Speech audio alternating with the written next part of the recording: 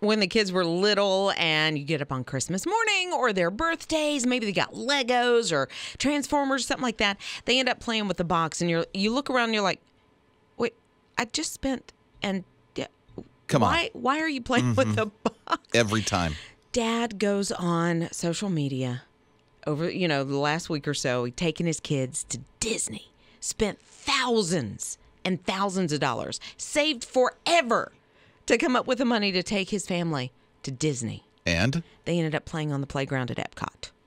And that's it? And that's it. That's where they had the most joy.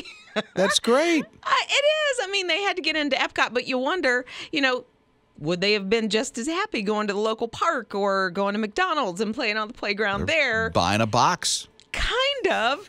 There was a grandma that also had posted, took the kids to Walt Disney, and the one little girl, one of her granddaughters wanted to do was play in the pool. So the following year, grandma took that granddaughter to a really nice hotel. With a pool. And they stayed in the pool. There you go.